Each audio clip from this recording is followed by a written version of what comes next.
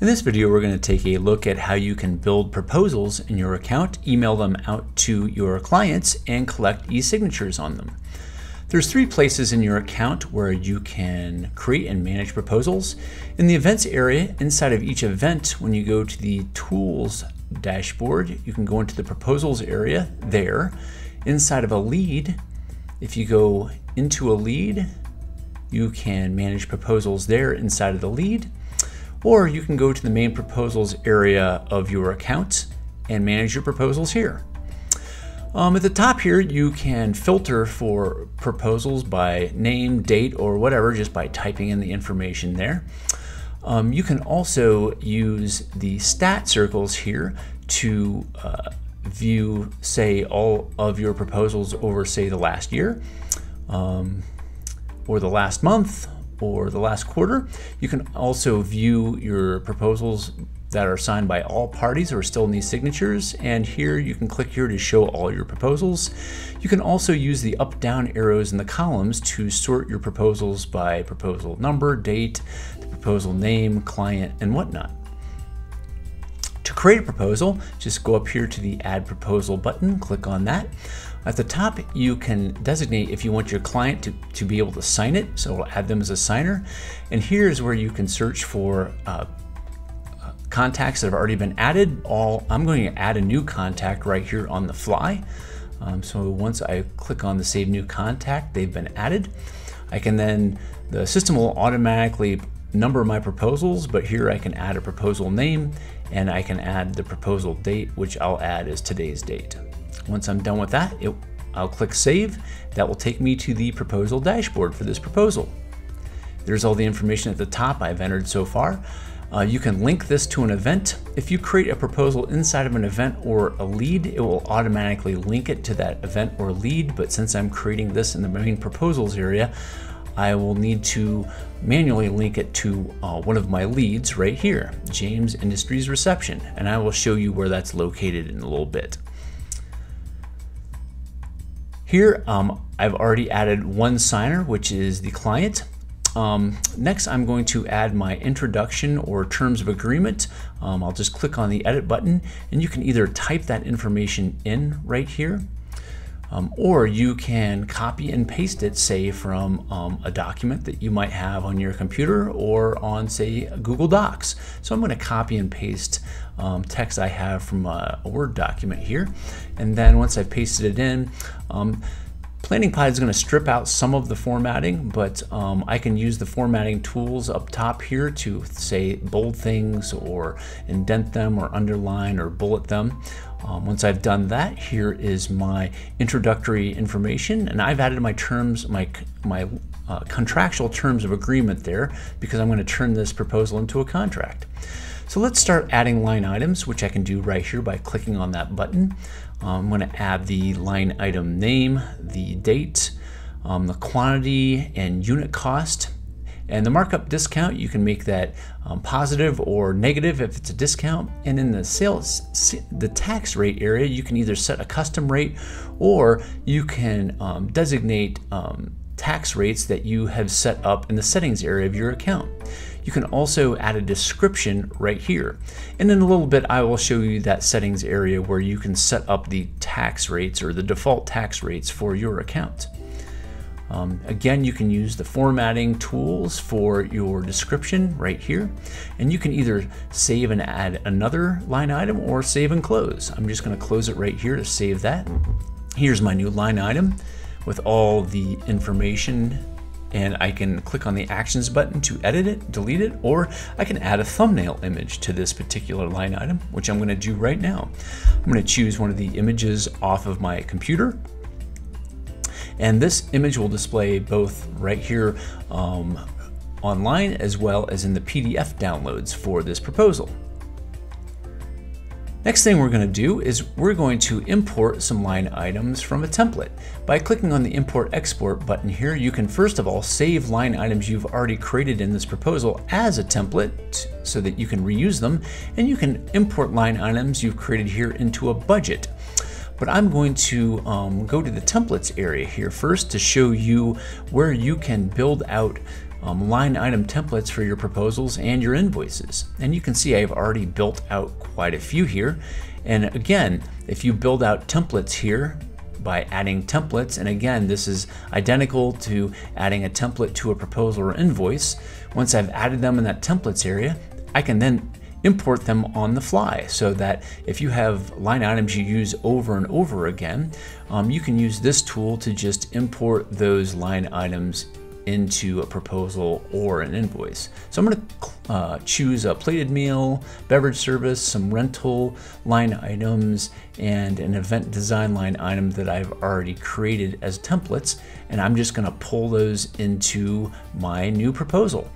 That saves me a ton of time. So here are all of those templates now, and I can go into these templates and edit the information in them if I need to. So I'm going to just click on one of them here to show you how to do that. I'm just going to change the quantity for this particular line item, and here is that new total for that line item. Now, a convenient thing you can do is you can group your line items into categories. So I'm going to click on the Add Category button right here. I've already created categories inside of my account, which again you can manage in the settings area, but you can also create new categories on the fly right here. I'm going to click one, or create one that's called food and beverage, and I'm going to add my rentals and food and beverage categories to this particular proposal. So these categories are empty. Let's add some line items to them. So you can add them one by one by clicking on the Actions button and click on the Change Category option. Or you can use the checkboxes tool. The checkbox tool lets you do things in bulk, like add items to a category, like I'm doing right here. You can also do other things with the checkboxes tool in bulk, like you can change the markup or discount to multiple items at a single time. You can also add or change the tax for multiple items at one time. And finally, again, you can move multiple items to a category, which I'm going to do right here.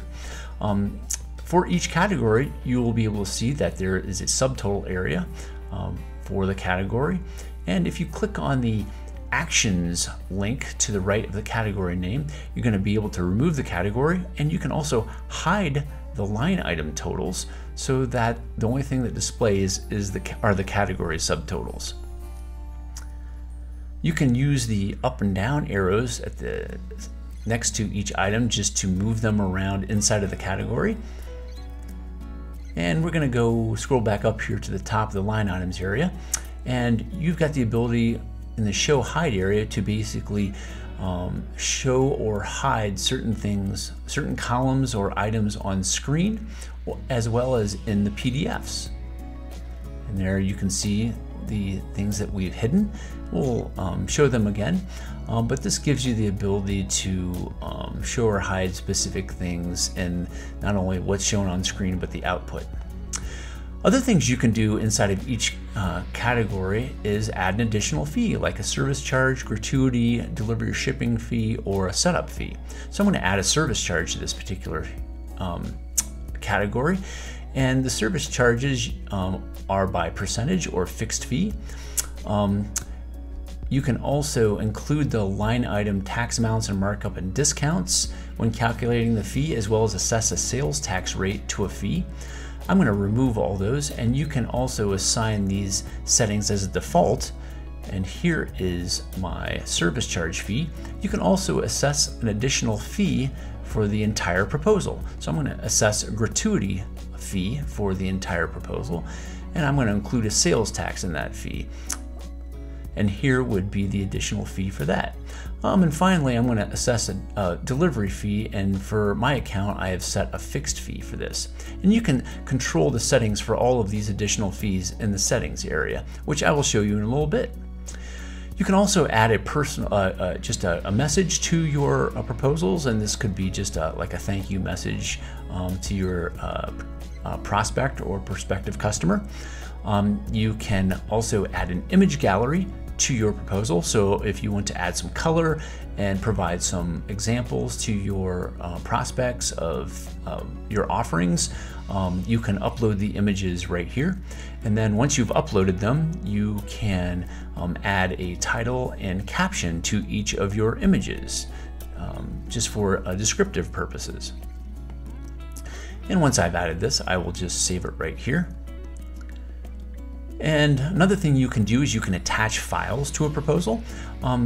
These attached files, you can attach them from your computer, and attached files will be included in any emails that are sent from inside of the proposal right here, which we will do in a moment.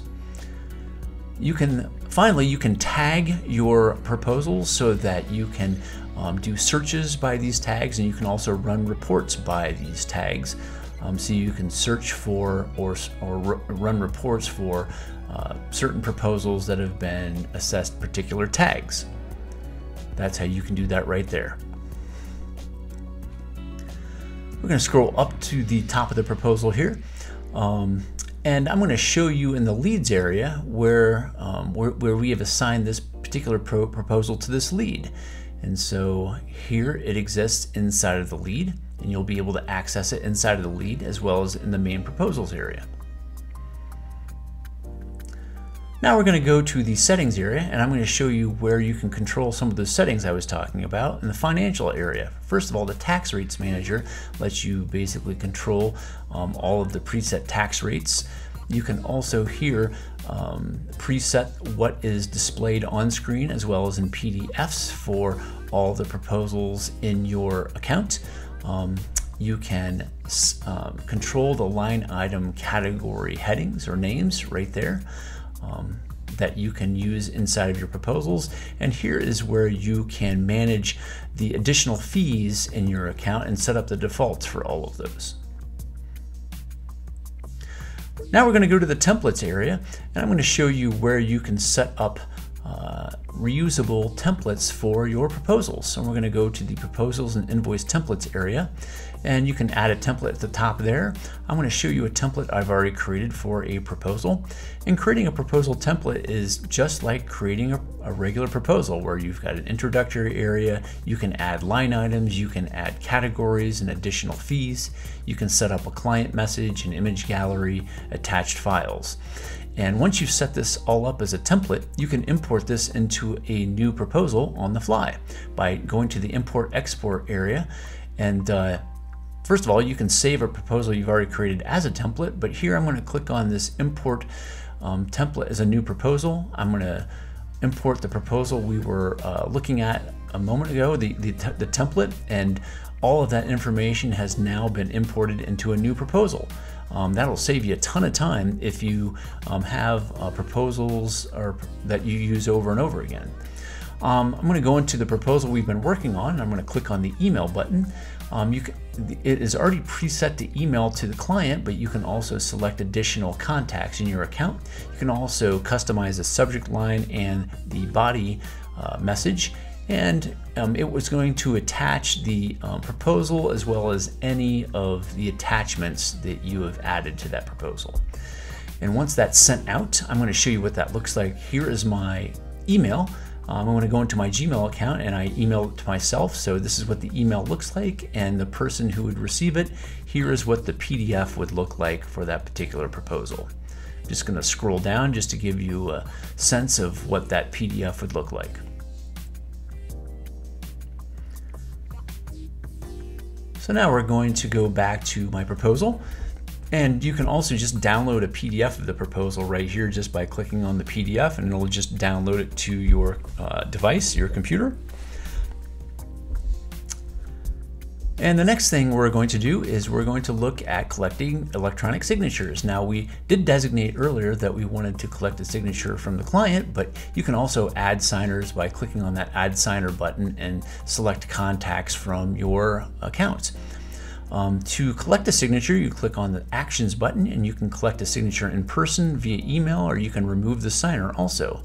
So if you select the email option, The system will ask you to email it there, and it will show you when the email has been sent.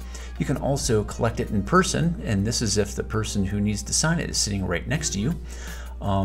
Here's what that on-screen display will look like. So it will display the proposal with all the quantities, and it will show the message, the image gallery, and at the very bottom is all of the signing in fields where the person would provide that information, apply their signature, and then once they sign it, they can download a PDF of the signed proposal, and everybody who is added as a signer will also be emailed a PDF of that.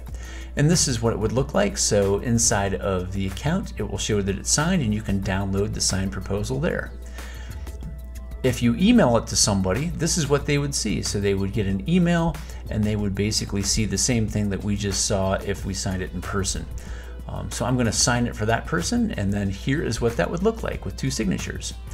Now, say we needed to make changes to the proposal. You can create a change order just by clicking on the Create Change Order button. We're going to give it a name, and this name will be seen by anybody who's signing the proposal. The description will only be seen by people in the account who are using this. And the signature process works just the same as if you sign the original. And that's how people can sign changes to a proposal. However, we do keep signatures of the original version, so that way if someone decides not to sign the new version, you will still have a copy of the previous version that was signed. That is basically how you can use proposals and collect these signatures inside of your PlanningPod account, but please do let us know if you have additional questions.